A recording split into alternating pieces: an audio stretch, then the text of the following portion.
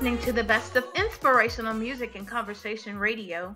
Brand new day with Emily Blue, right here on We Talk Radio. I am your host, Emily Blue, here with co-host DeAnn. We are going to continue this year to be intentional in every facet of our lives. Galatians 5:1 says, "Stand fast, therefore, in the liberty wherewith Christ has made us free, and be not entangled again with the yoke of bondage." I want to encourage you to free yourself. As we prepare to move into the second quarter of 2022, I've been thinking about everything that I've been dealing with as well as everybody else over the last few years. Many of us have experienced some great losses and trauma. It seems like just when you're getting out of one thing, something else is around the corner. Trust me, I truly can relate to how you feel. I want to be transparent for a moment to say that I am in a season in my life to free myself from people, places, and things that mean me absolutely no good. Hebrews 12:1 says, "Therefore, seeing we also are compassed about by so great a cloud of witnesses, let us lay aside every weight and the sin which doth so easily beset us, and let us run with patience the race that is set before us." We have to free ourselves from the weight of everything we've been going through. These last few years have been so much, but we can't let it stop us.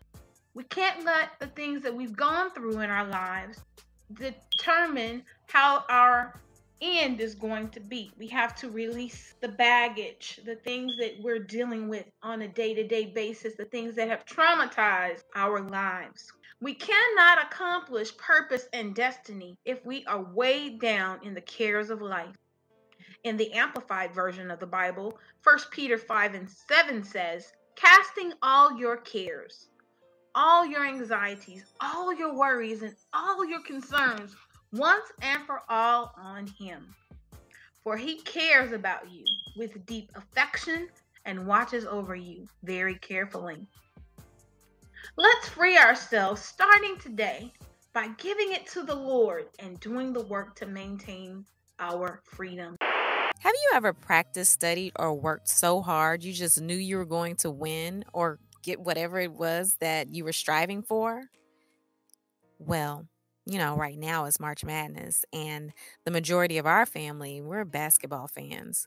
We love seeing our favorite teams win. Hey, TSU Tigers, what's up, U of H Cougs?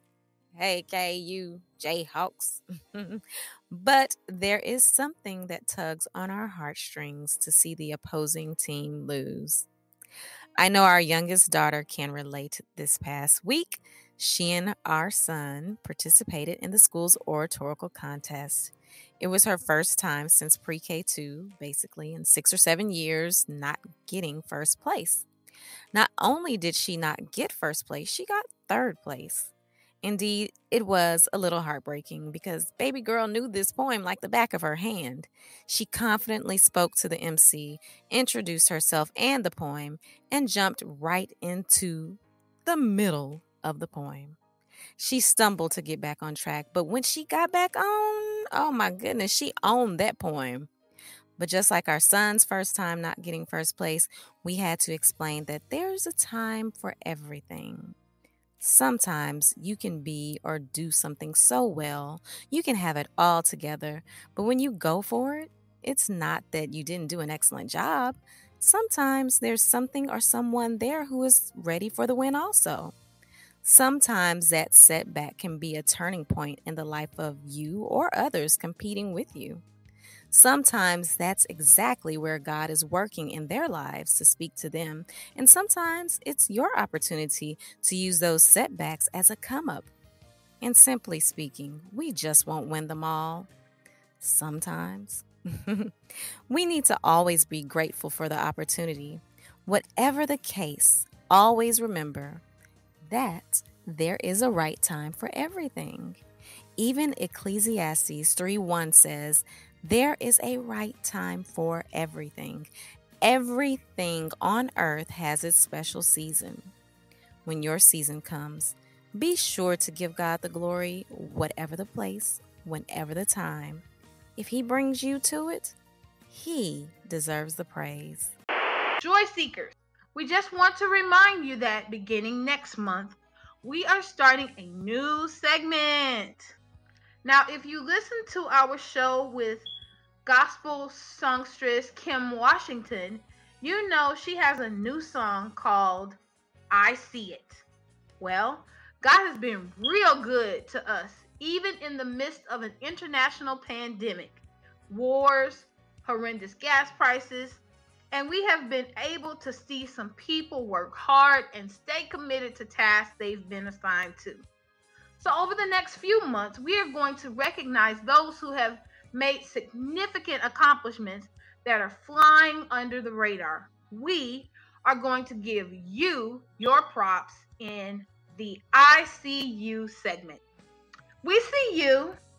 Others may not give you the credit you deserve, but we are going to give you your flowers now. So, listeners, help us out. Send us an email to brandnewdayemily@gmail.com to recognize someone, male or female, no matter the age, so we can let them know. We see you. We see it. There are so many people out here doing amazing things, and we want to encourage you. If you're one of those people, or if you know one of those people, make sure you send your email again to brandnewdayemily@gmail.com. Not only do we want to recognize those who deserve it, we also want to share what you are doing to receive accolades and post it to share with our listening audience. You never know, someone may be in your need of services or may be in a position to further your dream. I want to remind you to relax, relate, release. One of my favorite shows growing up was A Different World. The episode that stands out the most to me is when Whitley Gilbert sees a therapist to seek help on her breakup with Dwayne Wayne. Her words of advice to Whitley: relax, relate, release. You might be wondering, what does this mean exactly?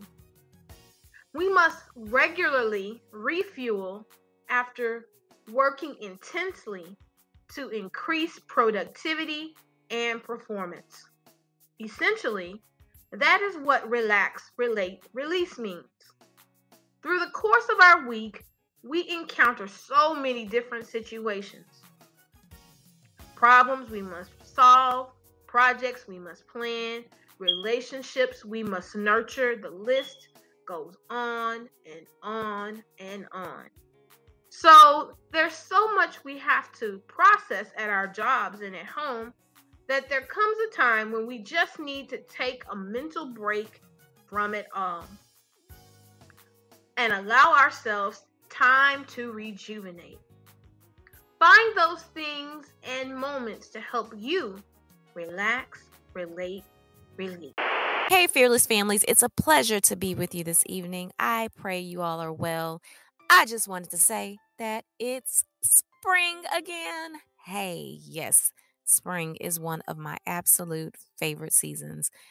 It's Easter, it's Mother's Day, it's all those great things. Even Father's Day has maybe that's summer. But, spring is a great time of year. So I love spring. So let's get right into what we're going to talk about tonight. Y'all, I'm so excited because I'm just going to be honest. Some of you may be out of your mask already. Our kids attend a private school where they wear masks until May, and I'm okay with that. But I'm just going to be honest, y'all. It's starting to get hot already. It's going to be 90 degrees here in Texas today. And I'm ready to come out of these masks. So let's be good. At least let's keep our social distancing good so that we can come out of these masks, y'all. For real. Lord, please help us, help us. I am praying we will be able to take them off soon. I'm hoping this new variant isn't real crazy so that by at least May we could come out of the mask. Okay, y'all. So anyway, parents, I need you to tell us what's on the agenda this spring.